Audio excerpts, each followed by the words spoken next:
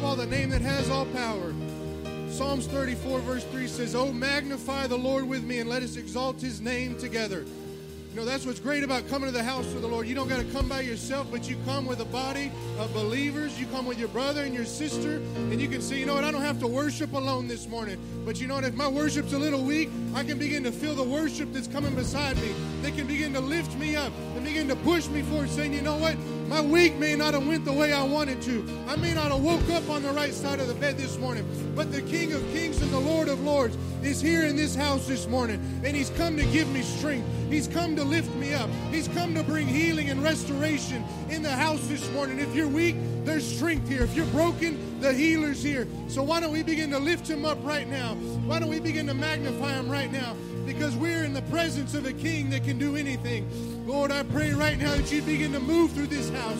Lord, begin to touch us, begin to strengthen us, Lord. Lord, I pray the worship that's going on around somebody would begin to lift their spirit, would begin to build them up, Lord. They may not have had everything go right this week, but Lord, they're in the place where everything can be set right, where everything can be put back on course. And I pray right now, Lord, that your anointing would begin to move and flow through every singer, through every musician, Lord, through the word that's going to be preached this morning. And I pray right now that there'd be lives that be touched. There'd be lives that be restored in this house this morning. Lord, let something come to pass this morning. Lord, that would change somebody's eternity. Lord, we praise you. Lord, we lift you up. Lord, there are none like you. There are none that can stand beside you. And Lord, I pray that you would have your way. Lord, from the beginning to the end. If you believe that, why don't you begin to clap your hands and lift up a voice to the Lord saying, Lord, have your way this morning in the name of Jesus. Him this morning, lift up a shout of praise to him today. Oh Lord, we're thankful for your presence. Oh, open up the floodgates, Lord. Hallelujah, hallelujah. Is anybody glad for that river that begins to flow, that brings life? It's not just some reservoir, but it's a river that brings life in every situation and every circumstance. And I'm thankful today for that blood that runs all the way from Calvary to today. That can touch every sin. That can touch every infirmity, everything that I have that's going wrong in my life. He can make it right in the name of Jesus, in the name of Jesus. It's good to see each and every one of you this morning, our guests as well. And at this moment, why don't we take a second and go around and greet somebody and tell them you're glad to see them in the house of the Lord this morning.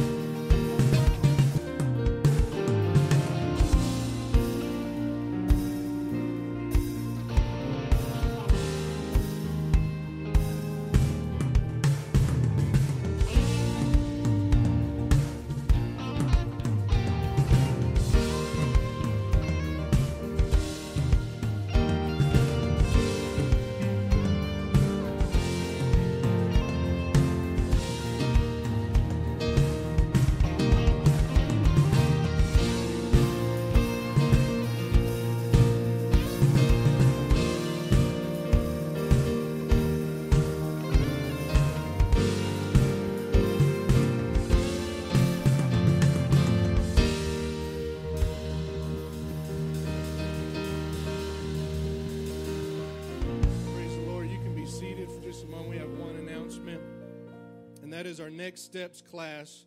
We'll start again in August on Wednesday nights at 7:30 in room 103. These classes are designed for anyone interested in learning basic biblical doctrine. The class will be 4 weeks long on Wednesday nights, and it'll cover the Word of God, the one true God, the new birth, and faithfulness and stewardship. So if you're interested in that, you're a new convert, or you don't know too much about the Word of God, or the one true God, that class is available for you starting in August. And at this time, if we could stand across the house, we're going to worship the Lord in our giving this morning. Is anybody glad that you say, you know what, I can come to the house of the Lord, and not only can he give to me, but I can give to him and bless his kingdom for all that he's blessed me. Every good thing we have is a gift from him. Amen. Why don't we pray over this offering right now? Lord, we come before you this morning thankful for the opportunity to give to your kingdom, Lord, to bless you like you've blessed us.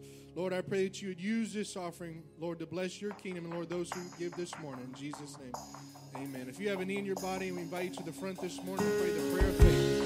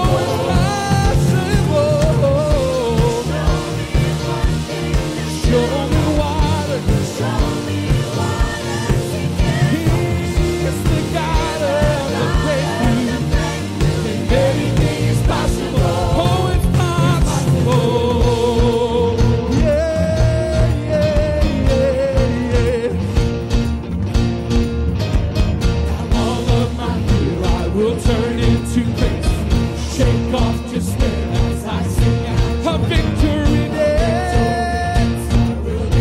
I will crush all of my fears. Shake off despair as I sing out the victory dance. I will crush disappointment and break every chain. All of my fear I will turn into faith. Shake off despair as I sing out the victory dance. I will crush and break every chain. Break every chain. Break every chain. Break every chain. Break every chain. Break every chain. Break every chain. Break every chain. Break every chain. Show me a mountain. He's the God. Oh, anything is possible.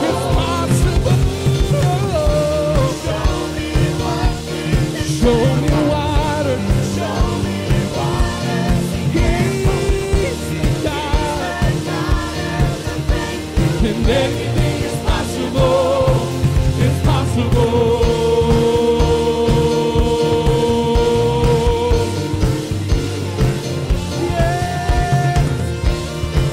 Come on, lift up the name of Jesus this morning.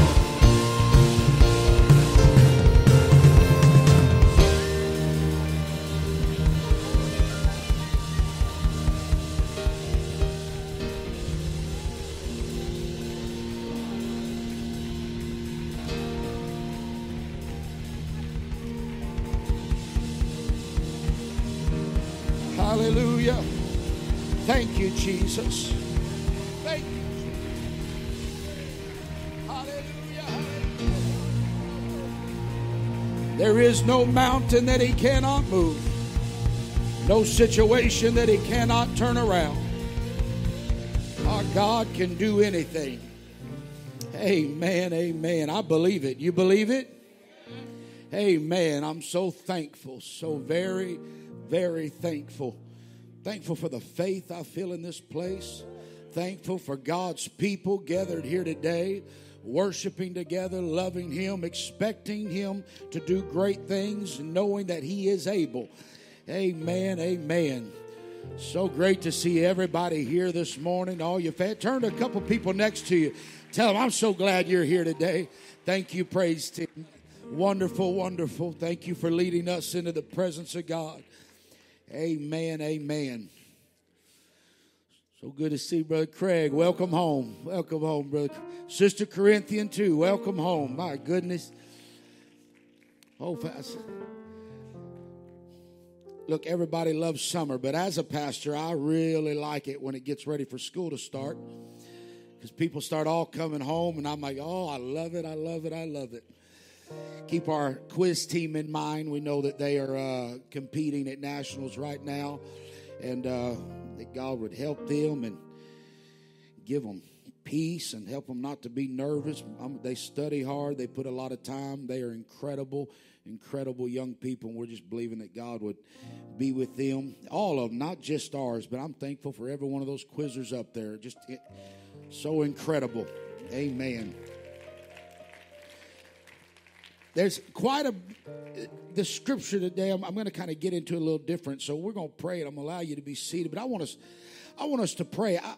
I believe with all my heart. I know that God has a word for us this morning. It has been confirmed again and again already. And boy, if you walked into this place, and I you know, in today's society, you could just about throw a stick into just about any part of the crowd and hit somebody going through something if you hit somebody breathing. These pews may even be going through something. But I know that God is able, and I just want to remind somebody today of something you already know. I know you know it. You know, sometimes I like to hear stuff that I already know. I remember when I was with my dad and I was walking through the woods. I'm like, I don't think we're lost. No, I think we're on the right. But it didn't hurt. Every now and I'd be like, hey, you know where we're at?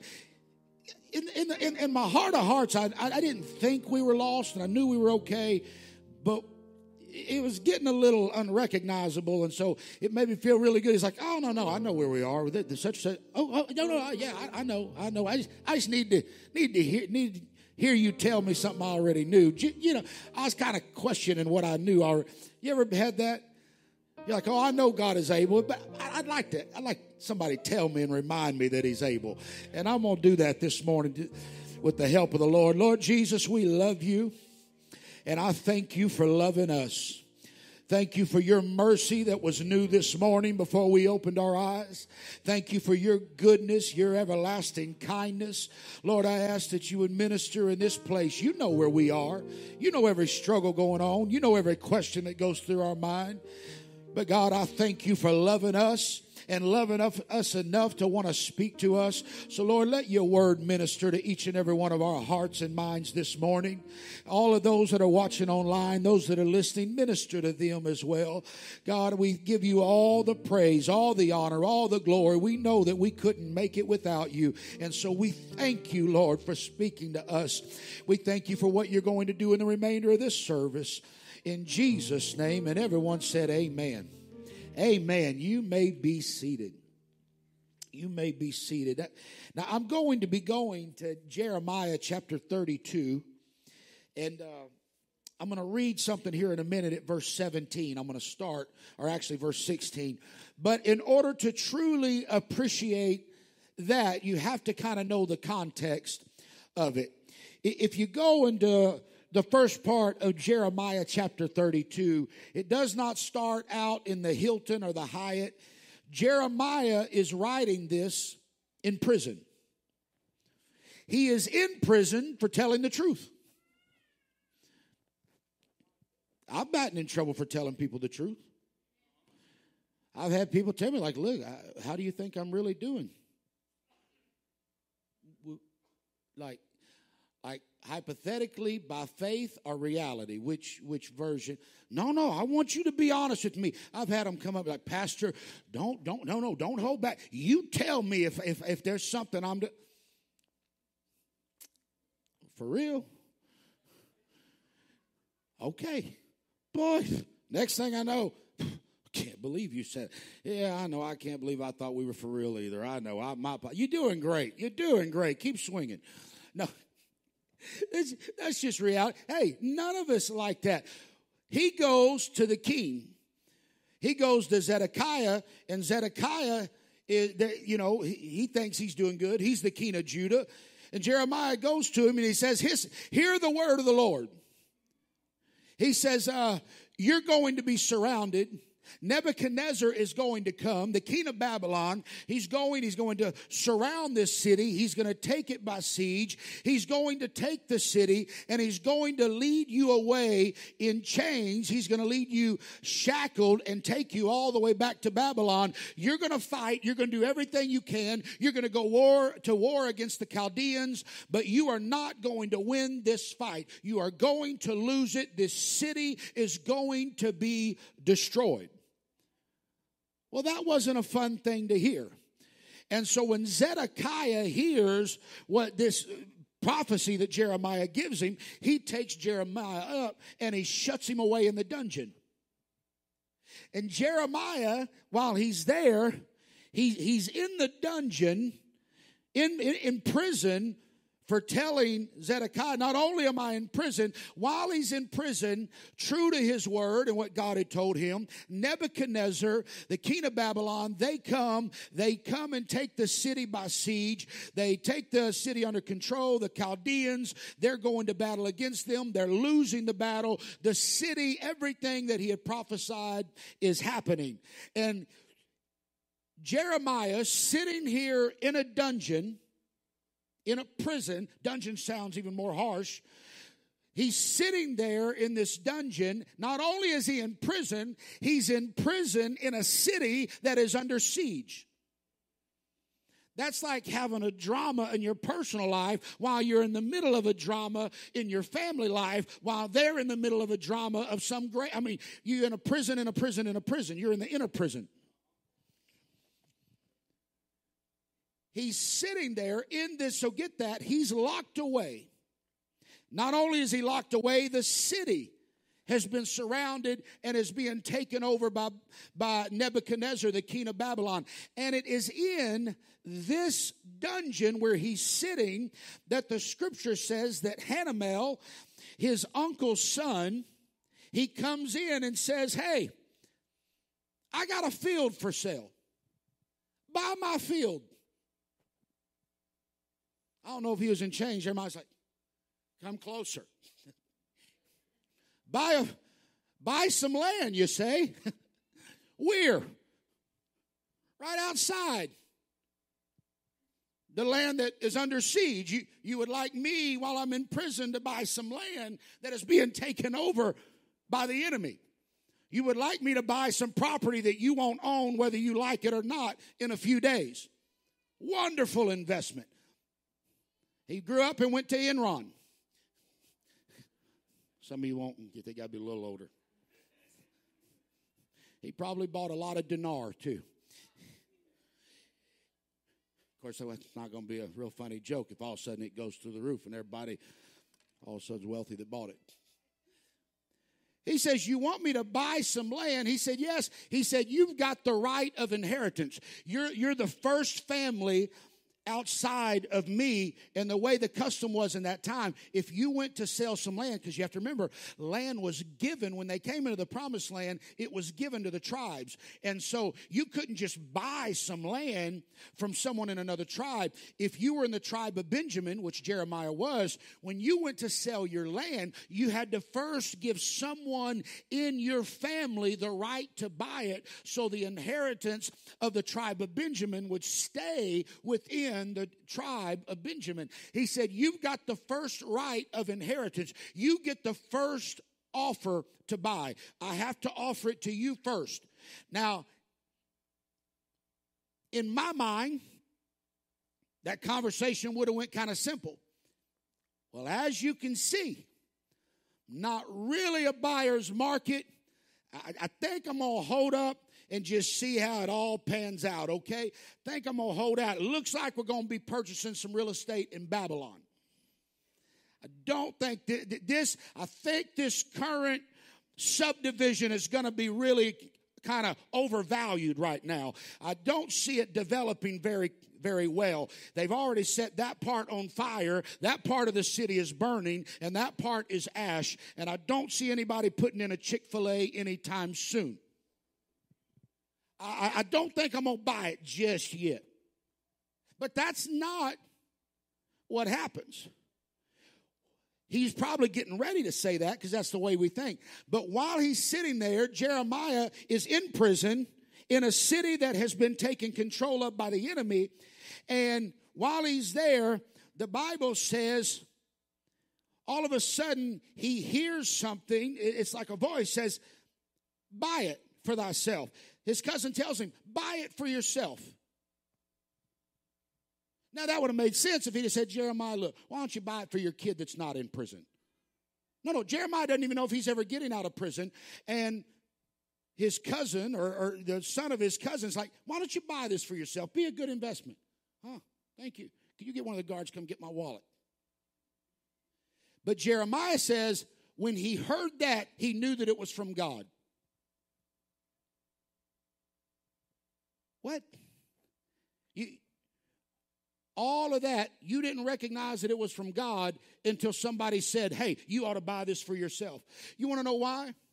Because Jeremiah realized that the voice of God a lot of times don't make any sense in the world's market. It doesn't make sense in the world's culture.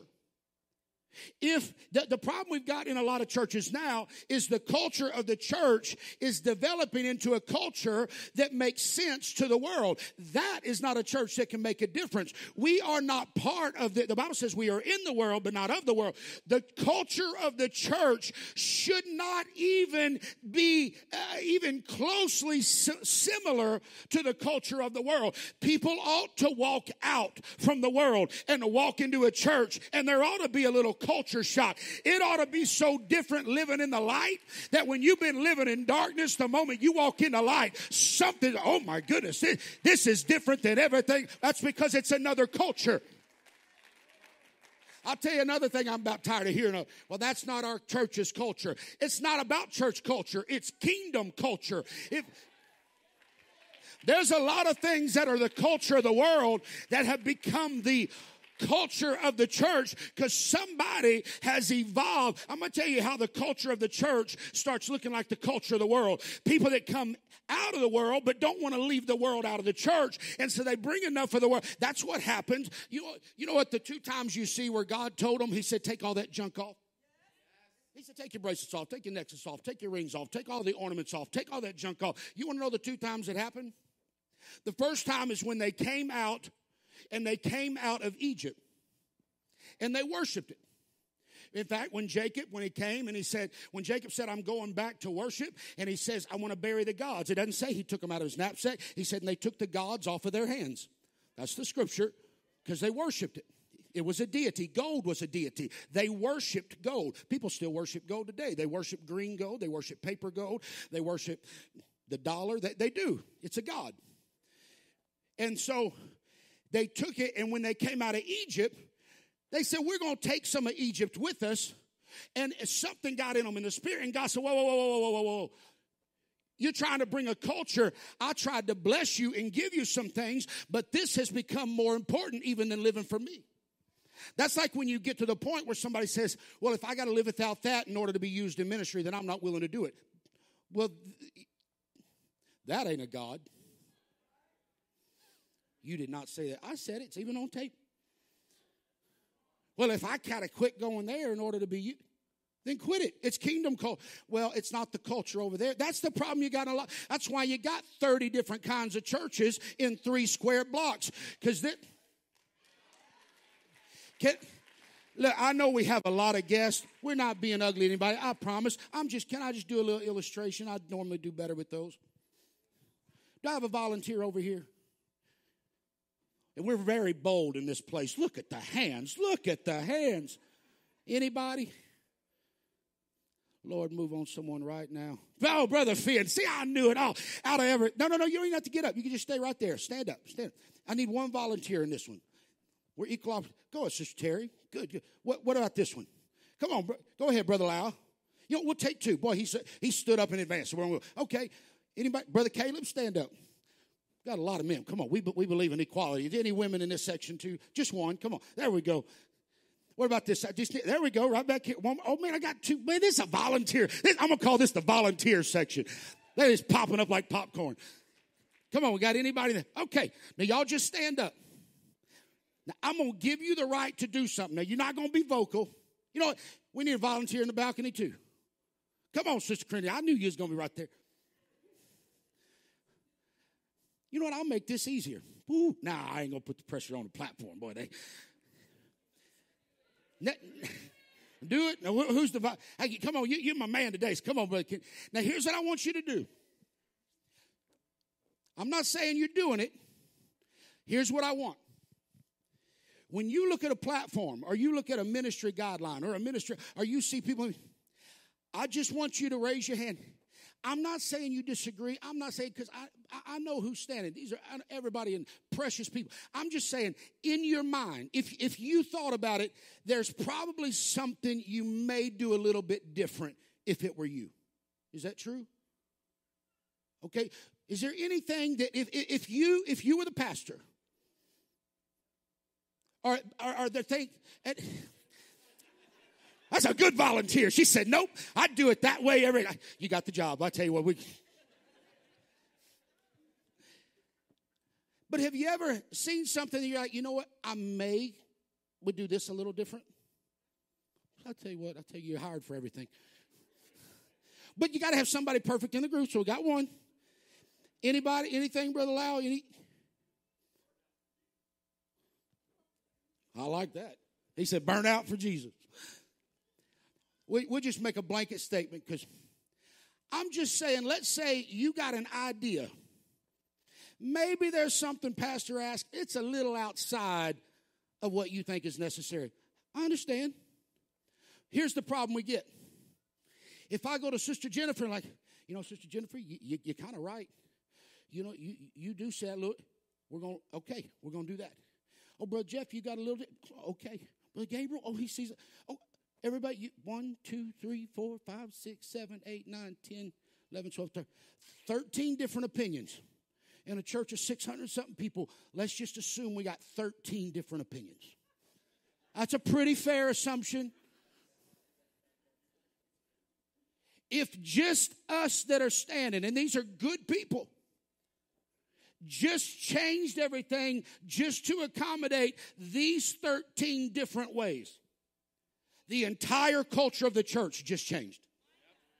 And you can be seated. Thank you. Oh, and you, Brother Kennedy. I wasn't going to let you disagree in public. So, no, I'm kidding. That's my man right there. He's awesome. 14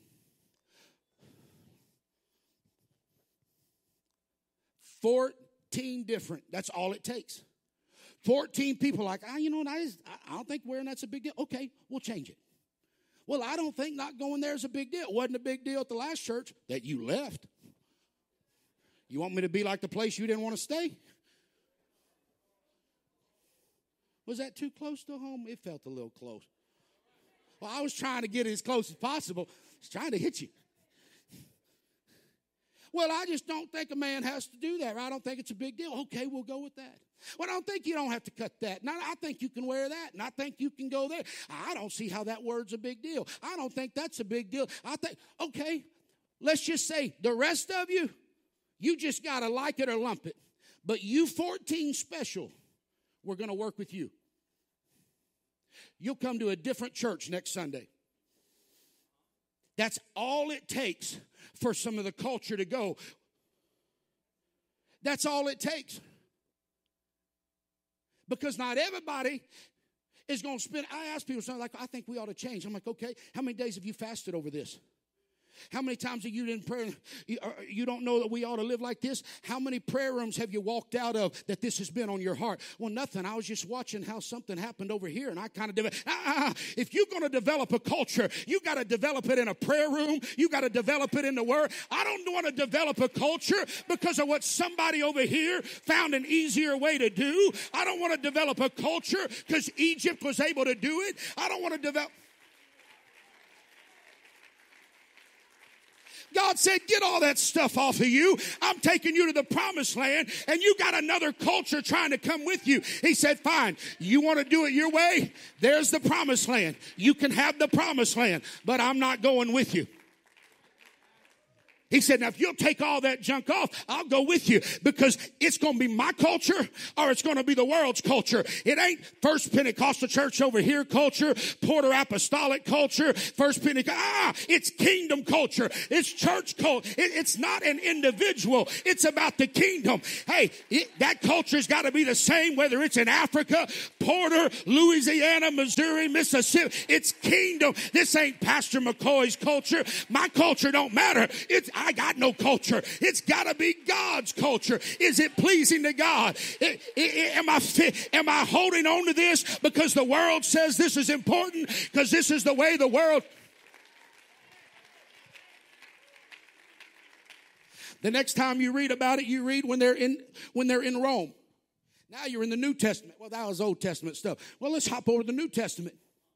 I know this is different for Sunday morning. It's going a little different. I'll probably finish it up tonight. You know what he tells them in Rome? Peter comes up once again. Why are these the two times where he's addressing all? Peter, boy, he goes all in. You want to talk about, you think I'm rough, man. Imagine Peter. It's hard to dispute the guy that just got done walking on water. Of course, we find a way to critique that too. Winston Churchill said, once he said, man, these media people hate me so much. He said, if I got up in the morning and walked on water, they'd write it's because I can't swim. Let me tell you, you can't win. You just got to live for God and not worry about anybody else. As my grandmother used to say, it'll all come out in the wash. Peter comes and he tells them, hey, get all that stuff off. He said, quit wearing that. Quit doing that. He said, why? Or are you saying, he said, no, but it's the culture of Rome. And Rome's culture is, we make a God out of anything. We make a God out of ourselves. He said they were walking around with their necks stretched out and their chests puffed out, and they'd adorn themselves head to foot. Why? He said they're trying to show the world, look who we are. Look, we're something special. He said that stuff don't adorn you. I adorn you. They don't look at you and see all the world. They look at you and they see me. Well, how they going to know if I'm married? He said they'll see your spirit. They'll see a right spirit. How they going to know he said, you can't hide truth. You can't hide a right spirit. You can't hide a right attitude. You can't hide holiness. Let me tell you,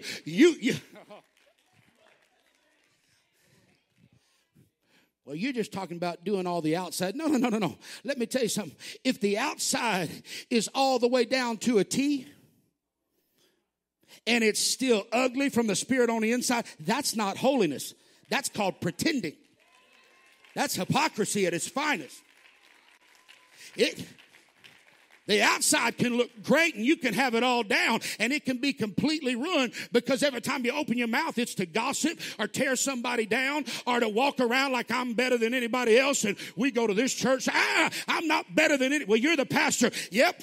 And the chief of sinners, and I ain't as good as anybody in this place. I need God more than anybody in here. I need the altar. I need repentance. I am a nobody that God has been good to. I don't deserve it. I don't deserve to be your pastor. I don't deserve the wife I got. I don't deserve the kids I've got. I don't deserve the life I live. I don't deserve to have Bishop or Sister Green. I don't deserve to be holding this mic. I know who I am. I am a nobody that God has been good to, and I live every day hanging on to mercy that I didn't deserve and grace that I could never hope for, and that's all I am, and I'm fine if that's all I'll ever be. It don't matter if I never make another mistake for the rest of my life. I will walk into heaven an undeserving sinner saved by grace.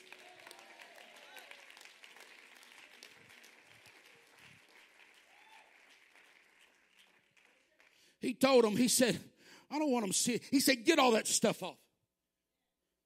He said, you've let their culture become your culture, and now what makes them stand out is what you've tried to allow to become what makes you stand out. He said, but I'm what makes you stand out. Now I got to get back to this scripture. See, man, you got to be careful when you take those detours. I thought I was going around a pothole. It was a mountain. Jeremiah told him, I'm going to finish this tonight, by the way. I'm not going to get into all this. In fact, musicians, you can start getting ready. Jeremiah said, the word of the Lord came to him. He said, I know you're in prison, and I know the city's under siege by land. That's how you know it's from God. You know what the voice of God will tell you? There's two voices that will come at you when you're going through a battle. When everything in you feels like letting go, you'll know it's God when that voice, in spite of everything going wrong, there's that little voice, Brother Adam says, go ahead and go another step higher. What? Another step? I just fell all the way down the stairs. I know. Let's go higher than we've ever been. That's God. It's God that how do I know it's God? Because it's only God. I'll tell you what the voice of the enemy sounds like. Oh, no, you should quit. You shouldn't have to do that. Look what you've been through. You ought to just walk down another few stairs just to make it easier. You don't need to do, why? Because the enemy wants me to live at a lower level. But I tell you, when it's God, you have to have creative power to look at creation and say, hey, you can do better. I'm at my worst. I know, but I created you. And because I know what's inside of you, I'm telling you, you can live at a higher level. That's how God speaks to us. Well, I just got out of rehab. I know. But when God speaks to you, he says, that's all right. You're never going back. Well, man, it looks like we're headed to the divorce court. What's the voice of God sound like when I'm about to go through a divorce? I'll tell you what his voice sounds like. Hold on. Go ahead and love them like you've never loved them. Start praying for them. Start having peace and joy. Start treating them better. Incidentally, we'll do a little marital counseling. Love is not a feeling. That feeling is a reaction to choices. How do you know? I know some in here have them. I'm going to shatter your whole worldview. That little piece of metal around your finger is not what holds your marriage together. How do you know? Because in America, we wear more than any other country in the world, and 52% of our marriages end in divorce. That little sucker ain't doing its job. And some people having affairs when they don't even take them off. I talked to someone the other day, said, I could never get rid of this. It's a sign that I'm married. Cheated 4 times. I'd get rid of it. I think that thing's cursed. You need a stop sign is what you need.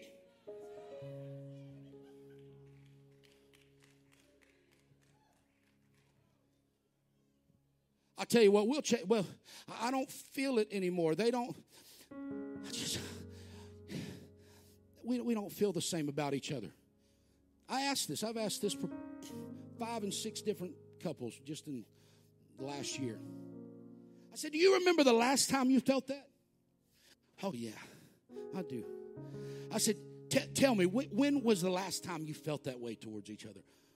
Oh, it was 1943. He said, you know what? He said, boy, they'll start describing it. I said, what are some of the things you did? Oh, he used to pick me up and we'd go down by the reservoir and we'd just skip rocks and we'd pack a little sandwich and he'd just sit there and he'd write me poems and he'd do this and oh my goodness, it was this.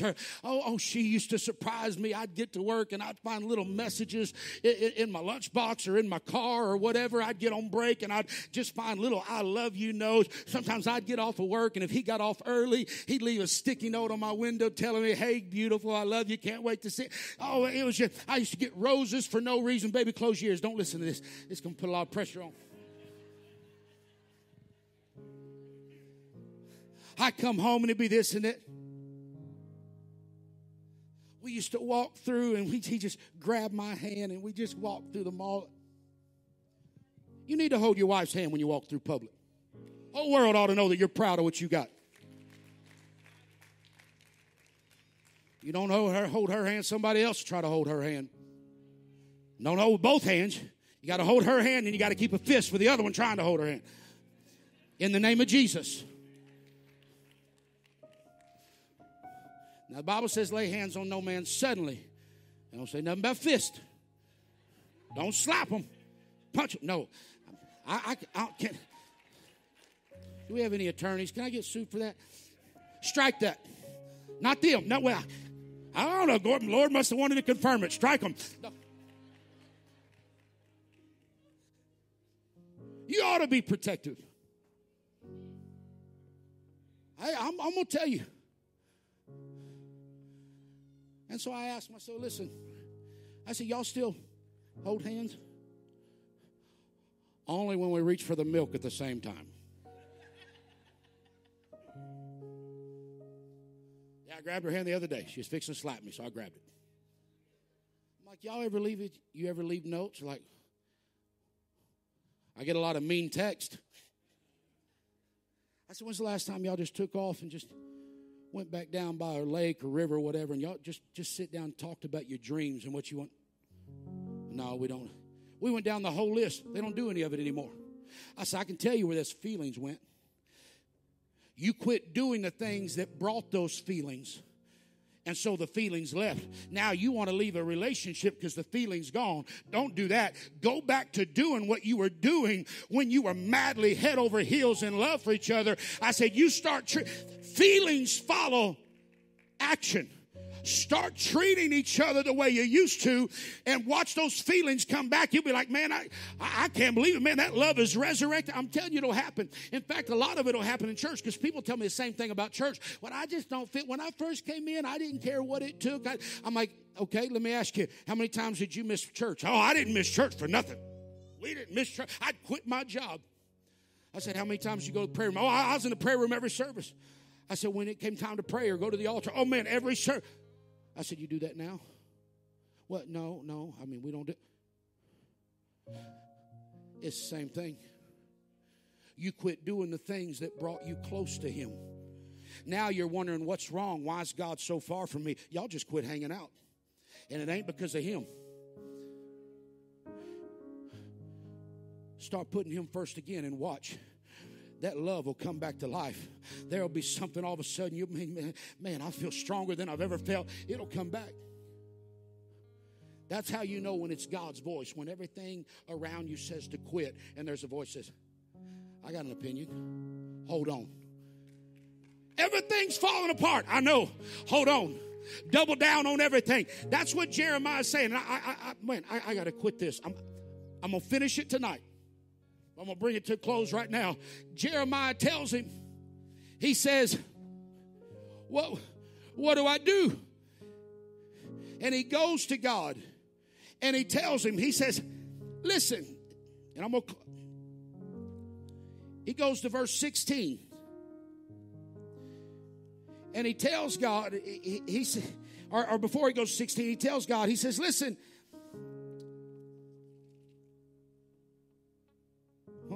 he said something, verse 17, that's what it was. He says, Lord God, behold, thou hast made the heaven and the earth by thy great power and stretched out arm, and there is nothing too hard for thee. He says, God, I'm in prison, and I'm in prison in a city that is surrounded by the enemy and about to be destroyed. And you want me to buy land in this environment, in this place, that is about, by your word, to be destroyed. And so he begins to talk to God, and he says, listen, I know that you made the whole earth. I know about your power and how mighty you are. And I know that there is nothing too hard for you. He says, I know, and he goes down further. He says, listen, I know that you show loving kindness to thousands, and there are consequences for the actions of what we do. I know you are the great, the mighty God, that your counsel is great. You are mighty in work. Your eyes see everything, everywhere, and you award people according to their due. He said, you've done signs and wonders in Egypt. You brought forth the people out of Egypt with a strong hand, and you gave them this land. He said, and I know that they walked away from you, and they went against your word, and they went against what you told them to do. And I know that because they have turned away from you, that they have been taken into bondage. They have been destroyed. The cities and the land have been turned upside down because they have walked away from you. He said, I understand that. I understand it. He said, but now I know how we got here. I know where you brought us from. But now we are in bondage. Now the city is being burned with fire. I'm in prison in the middle of a city that is under siege, and it's about to be destroyed. Why do you want me to buy a field? And God answers and says this, Behold, I am the Lord, the God of all flesh. Is there anything too hard for me? He said, put your money where your mouth is, Jeremiah. You said I can do anything. Can I or can I not do anything? Remember, Jeremiah starts his prayer, and you'll stand with me. Jeremiah starts his prayer. There's nothing too hard for you. And God comes back and says, is there anything too hard for me, Jeremiah? You said there wasn't. I'm going to give you a chance to prove your word. Is there anything that I cannot do? No, God, you can do anything.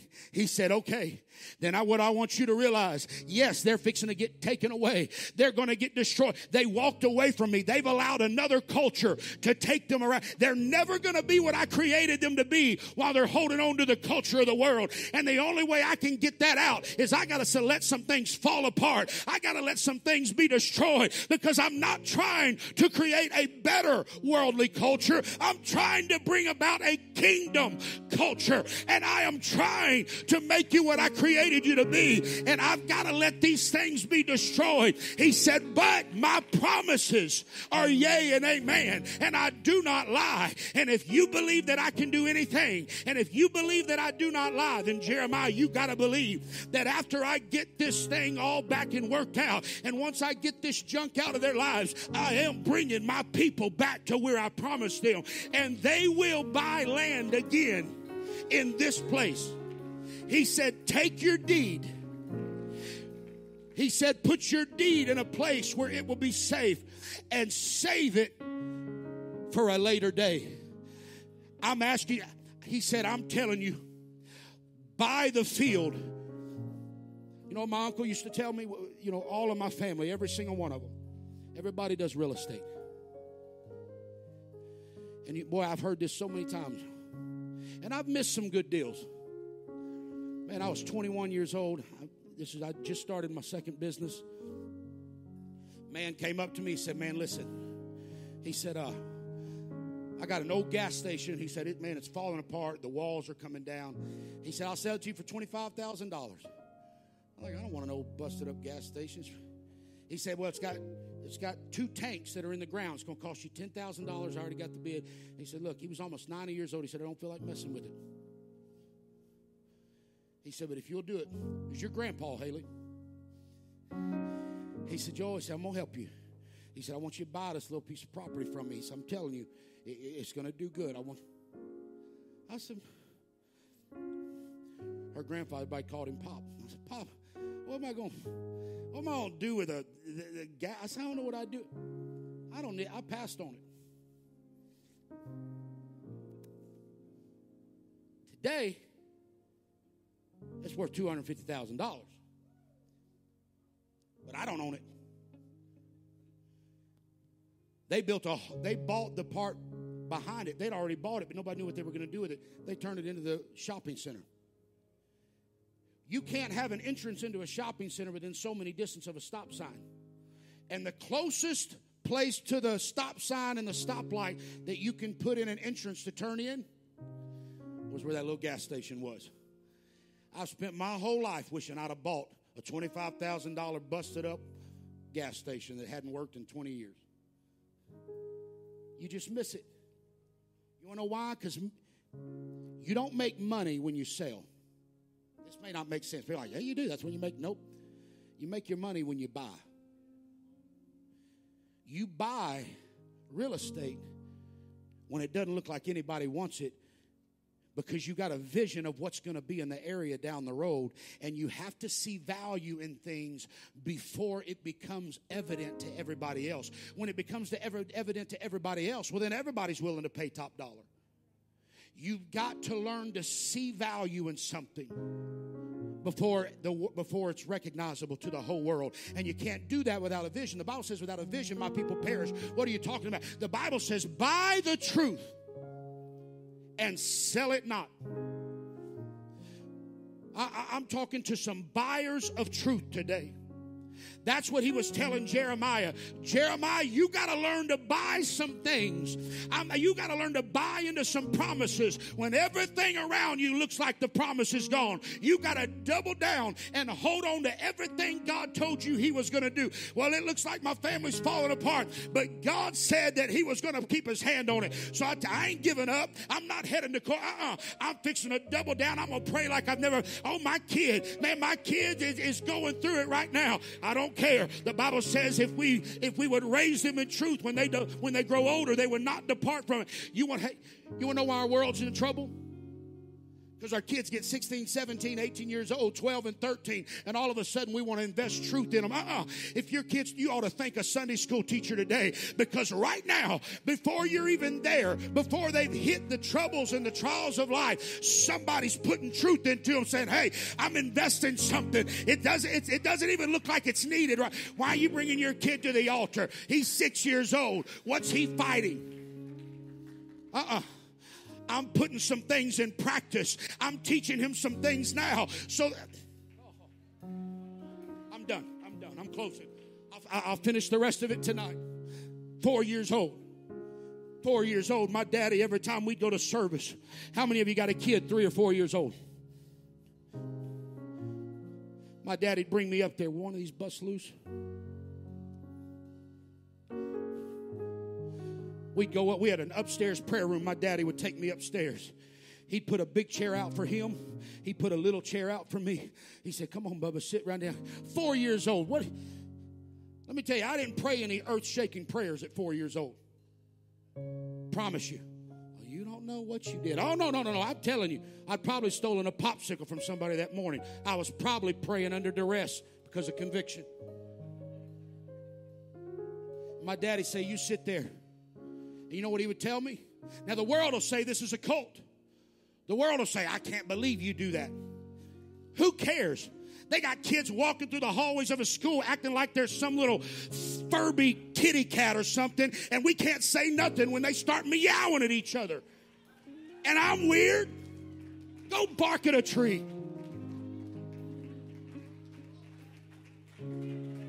America used to be something. Now they're not even going to send soldiers to take over. They're going to send animal control. Like, are you ready to go to war? No. Got kitty cats and puppies headed to protect me. I'll do it myself.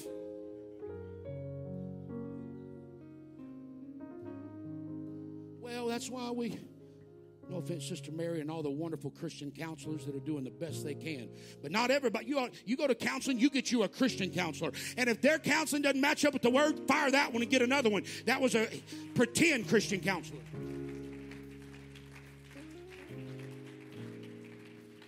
I talked to a man last night. He said, man, one of my buddies, he was kind of depressed. He was going through something. Next thing I know, he came and he talked to me. And he said, I'm changing my name. I'm going to be a girl now. 25 years old. He said, oh, okay. He said, man, we grew up together. He said,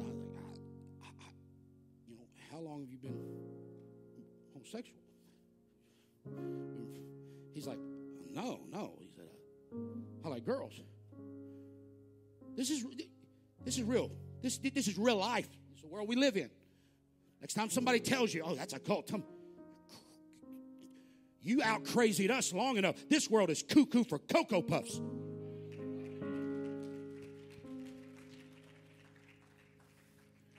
Well, he said, no.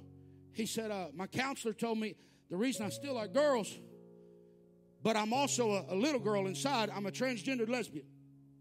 That's why I'm depressed. That's the counseling of the world to a young man going through a hard time. I don't care what you say about the way we shout and the way we run. If that's what you're producing, I'll keep the word. Who cares what they think?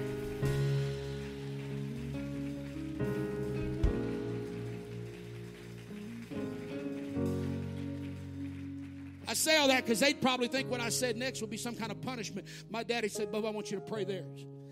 Daddy, what do I say? I can still remember he'd say, you just say what I say. I didn't even know how to pray good prayer. I would just repeat everything my daddy would say. I'd be crying. Why? Daddy's crying. Well, that didn't make a difference. Oh, I beg to differ. Because when I was 23 years old and my life was messed up, and there wasn't anywhere I could go for help, and there wasn't anybody that I could go and bare my soul, and I didn't know how to get out of addiction. I just buried my 8th friend in 3 years from overdosing, one overdosing in the seat next to me, from being shot by a rival gang, from being stabbed, from killing themselves, from wrapping their cars around trees, coming back from parties. My 8th friend. And all of a sudden, it started getting close to home. And I didn't know who to go to. And Daddy couldn't fix it. And I didn't want to tell my mama everything I was dealing with. But Daddy taught me a lesson. From the time I was 4 years old, he said, let me tell you, I'm going to put some things in you. It don't look like it's necessary yet, but I'm going to start early, and I'm going to make sure that this place, this prayer room, and this altar is a familiar place, because one day, All of you that are dedicating your babies next week, let me tell you right now, there will be a day when you won't have the answers for what they're going through, and you won't know how to get them through the trial. But the best thing you can do is to introduce them to someone who will always be available and who they can always get a hold of. And I'm going to tell you, I remember, and I've told this story so many times, I remember I went there 2, 3 o'clock in the morning. I don't remember what it was when I finally came home. Went up to my daddy's side of the bed, woke him up. Daddy, can I have your keys? What you need, bub? Daddy, can I have your key? What keys you need, bud? To the shop, to the truck? Wait. Can I get your church keys? What's going on, Daddy? Trying to hold back tears, trying to act like I've got it all together, knowing that there's no way they can fix what's going on in my life. I don't even want to tell them what all I'm dealing with. Daddy, can I just have your keys? Finally gave me the keys, got in my truck. It's 2 or 3 o'clock in the morning, and I'm headed down to 2500 25th Street, Port Arthur, Texas, and pulling into that First Pentecostal church, unlocking that door, walking in, and walking into an old familiar altar, and laying on that altar and saying, God, can you help me? What happened? I felt his presence. Daddy taught me there was somewhere I could go. I didn't realize I needed it at 4 years old, but let me tell you, there came a day where I needed it more than I needed anything else in my life. And I'm thankful for a daddy that said, we're going to sell a lot of things, but we're not going to sell truth, and we're not going to let go of an altar, and we're not going to let go of a kingdom. I bought this to hold. So I'm here to tell somebody this morning, I don't know where you're at, and you have to get the second part tonight. I'll finish it tonight. But I'm telling you, there's somebody, and you feel like letting go when the enemy's telling you, this is the end of the road. But I'm telling you, you go ahead and double down. No, my God doesn't know how to fail. I don't know how he's going to work it out. I don't know how he's going to do it. I don't know how he's going to restore my marriage. I don't know how he's going to put my family back together. I don't know how he's bringing my children home. I don't know how he's going to heal my mind. But one thing I know, he does not fail, and he does not forget his promises. Is there anybody in this place tonight or this morning that'd like to find somewhere around an altar and say, God, I'm holding on. I'm not letting go today. I still remember some things you promised me. They haven't come to pass. It's not a bed of roses yet. It's not all rainbows and sunshine. We're still going through some troubled times, but I'm not letting go, and I'm not giving up. You gave me some promises, and your words do not fail. Come on, I'm talking to a mom and a daddy. There's a lot of things pulling for your attention, but I'm telling you, it's time for you to double down to truth. It's time for you to invest everything you got. If you're going to invest your life in anything, invest it in the kingdom, invest it in an altar, invest it into prayer, invest it into the word. If you're going to wrap your family's lives up around anything, wrap them up around the things of God. Come on.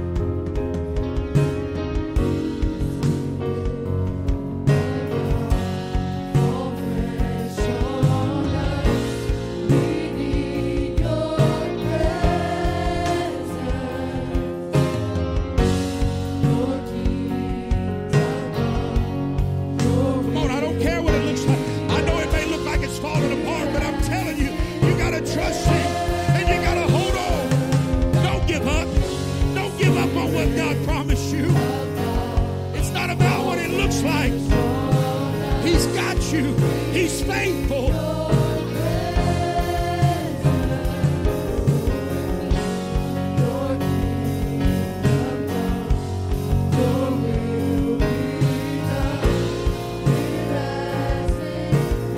on, that's it. Why don't you find somebody next to you and begin to pray with them right now?